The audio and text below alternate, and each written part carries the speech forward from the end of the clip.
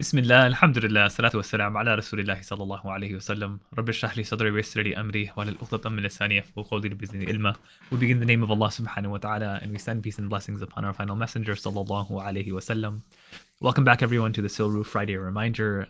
This is going to be the last of our 6-part series that we've been on, going over the 6 rights that a believer has on another believer. And also today there was supposed to be Jum'ah on campus today at the Rutgers campus, but because of the storm on Wednesday night, parts of the campus are still inaccessible, so Jum'ah was canceled for today, but we will be resuming in-person Jum'ah next week at the Student Activity Center, inshallah. So instead of the Friday reminder on here, we will have Jum'ah on campus, inshallah, starting next week. But with that, as we continue this conversation that we've been having, or these discussion on the 6 rights that a Muslim owes another Muslim, it's based off of that very quintessential and very simple hadith of the Prophet ﷺ, in which he said, "Haqqul muslimi ala muslimi sitta," that the rights of a believer on a believer are 6. And we've been systematically, at least I hope systematically, inshallah, been trying to understand a little bit more depth for each of them. The first one that we started off with, إِذَا لَقِيتَهُ فَسَلِّمْ عَلَيْهِ, that if you run into them or if they throw a salam your way, that you respond to their salam. And we talked about how beautiful a situation of non-judgment that throwing a salam to someone or responding to their salam really is supposed to be. وَإِذَا دَعَاكَ فَأَجِبْهُ. The second one was that if they invite you, that you respond to them because you give them the dignity of their response. That if someone makes an effort, you continue through and you respond to that effort. وَإِذَا اسْتَنْصَحَكَ فَانصَحْ لَهُ, that if they ask you for advice, that you give them advice. And it's this idea that you share good with them. You're not saying like, no, this is just mine, I figured it out, you figured it out for yourself. But it's this idea that if they ask you for advice, you give them advice.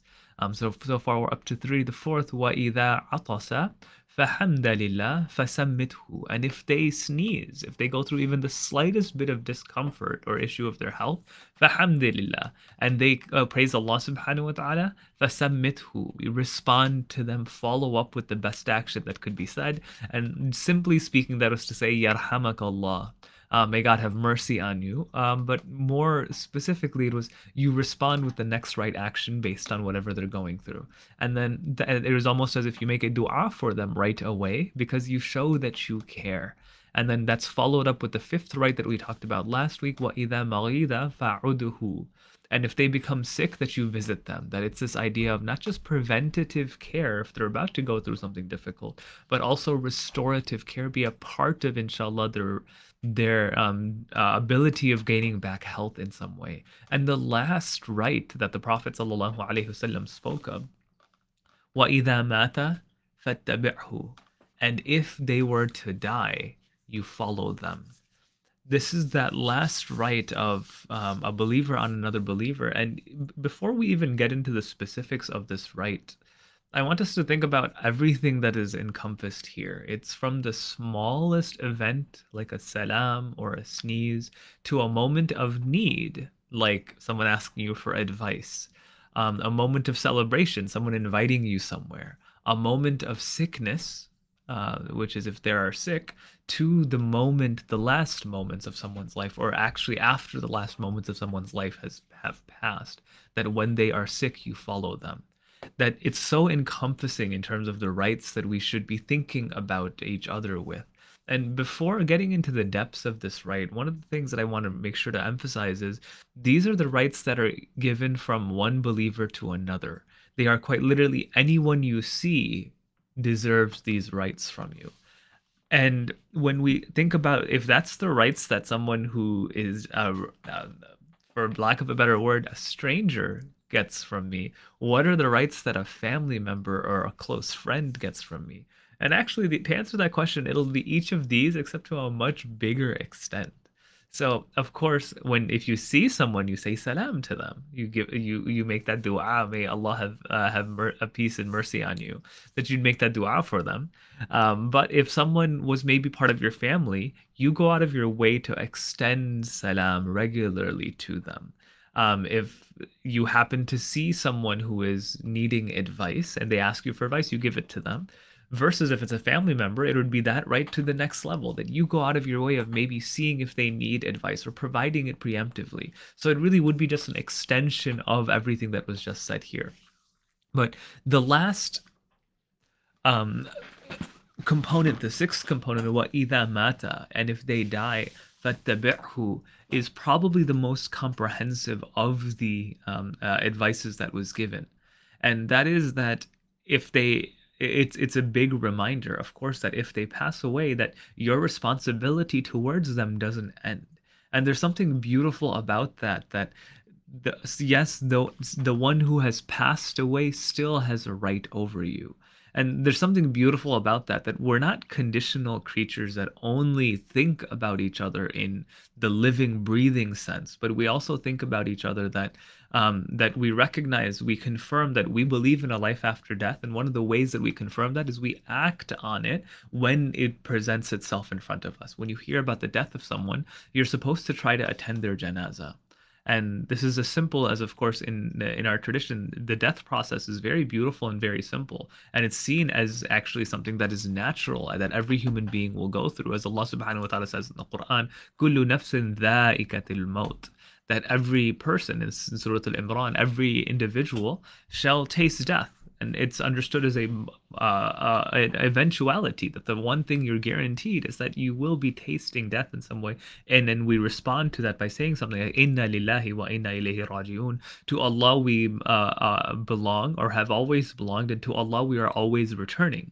It's this idea that they've just reached that moment that I will inshallah be going through as well. But even in that moment, I have a responsibility to fulfill. I have a right to give them, and that is that you follow them. And following them in the basic sense means, of course, you hear about it, you offer condolences to the family if you have the ability to, and you try to attend that janazah. You pray those 2 rak'ah of prayer. And there's so many beautiful rituals around prayer, that around that janazah prayer, that there is no adhan and there is no aqama for that prayer. And generally speaking, it's understood because when a Muslim is born, typically you'll have someone recite the adhan, whether it's the uncle, the father, the mother. Someone will recite the adhan in the ears of the infant. And it's understood that as that adhan is actually the call to prayer for that person's death. So that the entirety of a human life is actually just in between the call to prayer and the prayer itself. So there's something beautiful about that that's already found. But the Prophet ﷺ didn't just say, just attend their janazah. How the Prophet ﷺ phrased is, فَاتَّبِعْهُ, follow them. Follow them could mean a comprehensive list of things. One, follow them would be reminded that you're going to be literally following them. So when you hear that a believer has passed away, you're like, it's supposed to be a reminder for myself that inshallah, I will get to that stage one day. And I ask that when Allah subhanahu wa ta'ala makes it my time, that I am ready for it. So there's a degree of empathetic processing that you go through, in that you recognize your own mortality and you recognize your own position with Allah subhanahu wa ta'ala as that person goes through theirs. So that's one idea of follow them as well, that you recognize you will be following them. But follow them also means then the same things you would want for someone to do at your own janazah, that you do at their janazah, which would be, of course, all of us want that there are people who are asking for our forgiveness when we have passed. That would be one way. Another way would be that they are acting upon knowledge that we have imparted to them. So if someone taught you something that was extremely beneficial, that was extremely something passionate, something they were passionate about, that you go ahead and you start acting upon that even more. Why? Because you want to make sure that you are contributing to this person's legacy on this earth. And if they were involved in some sort of charity, you continue that forward. If they were a provider for their family, you go ahead and try to take a little bit, not completely, of course, but you go ahead and try to continue that by helping their family in some way. It's this idea of follow them in what they used to do here. Because we have alhamdulillah a tradition in which a person's book of deeds are not completely closed actually when they pass away. If there's a hadith of the Prophet ﷺ that says that 3 things continue to raise a person's ranks even after they have died, and that is if they have children and their children pray for them. So if someone has children and you support them in some way, it would be the idea of encouraging their children to live up to the beautiful legacy hopefully that person laid behind. The second way was that if they taught beneficial knowledge, and that knowledge continues to benefit on this earth. That's why if they taught you anything, you use this moment to remind yourself, what did that person teach me and how do I now act upon it? And then the third, of course, is that if they contributed to some sort of charity, that if they established a well for people to drink water from, if they established a charity, if they established a school maybe that people benefit from or learn from, that as the good that they had put forward continues to benefit people in this world, that their ranks with Allah subhanahu wa ta'ala continue to raise. So following them will also mean, how do I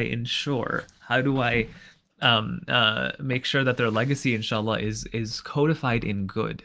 What that also comes down to is if they had upset you, if there were some unfinished kind of conflicts or anything going on, that you try to resolve them as quickly as possible. You try to forgive them as you can. That would be also following them, because you're recognizing the state that they are now in, and you make sure to go to help them in that. Follow them also comes down to, as we talked about, is their family. That consoling someone who has passed away, consoling someone who's lost a loved one, is an important thing to do in our tradition. And I know that most of us are told something like, say, Inna lillahi wa inna ilayhi rajiun. And we're supposed to do that. When you hear about death, you say, to Allah we belong and to Allah we return. And we say that typically to the family member. But what else are we supposed to do when we console someone? When we console someone, we're supposed to go. I know that the most typical thing is you give them a hug and you say, I'm sorry for your loss. And I don't think there's anything wrong with doing that. And inshallah, if we've been doing that, that's been a sense of comfort and benefit for the family. But you're actually encouraged to go visit someone and sit down with someone. And a lot of us just sit there awkwardly in silence. And there's not silence. Your presence with silence is beautiful. But if we really want to make it a productive act, you actually want to encourage that person who has lost a loved one to speak. Because what happens when someone speaks is it allows them to process the emotions that they're going through. Appropriate questions to ask in those moments would be along the lines of asking them to share a memory. Were you close with them? When was the last time you saw them? Encouraging them to speak about their loved one who has just passed away is actually something that's very therapeutic and very beneficial. Because one of the things that tends to happen when someone is improperly grieving is that they start talking about the past as if it's the present. Like, they're still with me. I still feel them. And you want to get to the point where they can talk about their loved one in the past so that it allows them to have an appropriate sense of time. And that's really what's encouraged when you go and console someone who has passed away. A couple of years ago, I did this with them. In their last moment, they had said this. If they keep speaking about it in the past tense, that allows them to grieve effectively. And you want to help them through that grieving process. That's part of the purposes of a janazah prayer, is so that there's a gathering, of course, to pray for the maghfirah of that person, but there's also a gathering in which there's enough conversation that a family member has and are able to impart that allows them to effectively process this tragic death that has just occurred. With that understanding, though, that of course, death is not the end in our tradition. That death was considered just a part of life. الَّذِي خَلَقَ الْمَوْتَ وَالْحَيَاةَ لِيَبْلُوَكُمْ أَيُّكُمْ أَحْسَنُ عَمَلًا. Allah subhanahu wa ta'ala is the one who created death and life to see which one of us would be most deserving or best.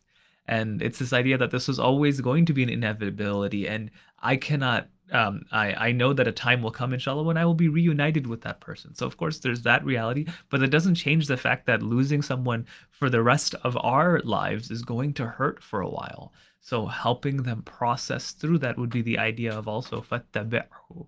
Follow them and do the things for them that maybe they aren't able to do themselves, which would be consoling their families, which would be praying for them.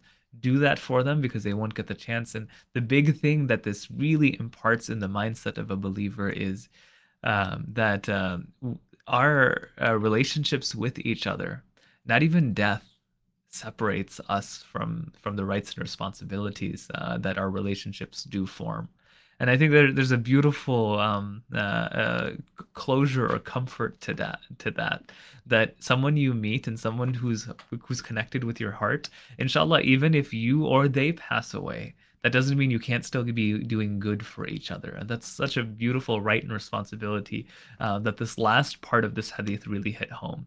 We ask that Allah subhanahu wa ta'ala make us amongst those that fulfill all of these rights for our brothers and sisters around us, and Allah subhanahu wa ta'ala blesses us with people in our lives who fulfill our rights when it is our moment to go through these situations, and that Allah subhanahu wa ta'ala allow us to be amongst those that really appreciate the rights as not just the simple action that's supposed to follow, but recognize the deep-seated principle that brings about this Muslim personality as we take on some of these simple actions like saying salam, saying yarhamakallah when someone sneezes, giving someone advice, accepting or declining an invitation. And of course, when we hear about death or when we hear about sickness visiting them and when we hear about someone passing away, that we follow them in the best way that they can be followed. Ameen ya Rabbil Alameen. Jazakallah khairan. Assalamu alaikum wa rahmatullahi wa barakatuh.